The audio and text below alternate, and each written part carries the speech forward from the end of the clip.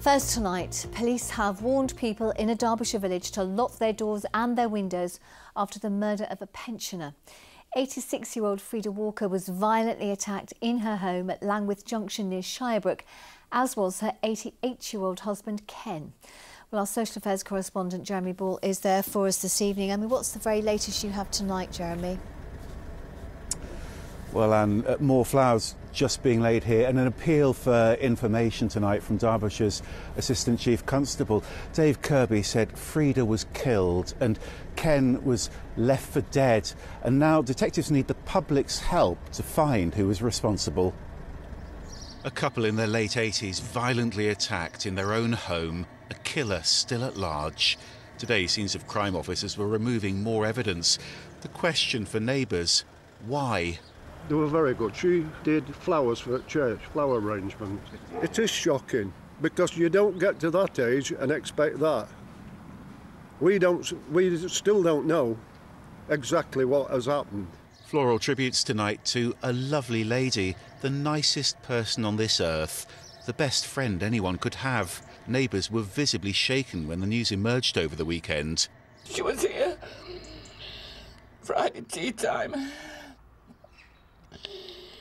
We had a cup of tea together and a chat. I can't get over it. I can't shut my eyes. Can't think how she died. She was a loyal friend. Tonight, Frida and Ken Walker were formally identified by the police. Mr. Walker used to be the chairman of Bolsover District Council. He's now critically ill in hospital. It was only last month that we conferred the status of honorary alderman. You know, he's a fighter, is Ken. Let's hope that, you know, he recovers from this and is able to help police to catch whoever's done this, you know.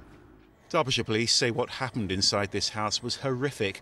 They're not treating it as a domestic incident and say they're following a number of lines of inquiry.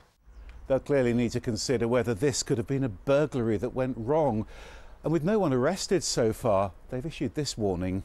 What I do urge people to do is obviously, you know, carry out good security in relation to their homes, keep their doors and windows locked, do not let any strangers in, don't keep any valuables obviously on display, and obviously have a means of making contact to the emergency services if need be, and make sure that people and loved ones know where they are at any given time.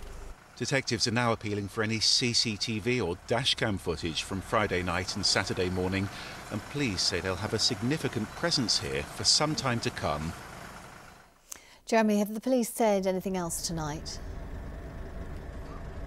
Yeah, one thing they're doing, Anne, is looking into whether what happened here might be linked to similar incidents. In fact, they've already started talking to an investigation team down the road in Nottinghamshire. Now, that team's been looking into another attack which happened last month at Stony Lane in Trowell, where another couple in their 80s were viciously attacked by a man who broke into their home at night and demanded money. Now, both forces say no evidence to connect these two incidents, but it is early days and they're not ruling anything out. And here in Shirebrook, expect high visibility police patrols tonight.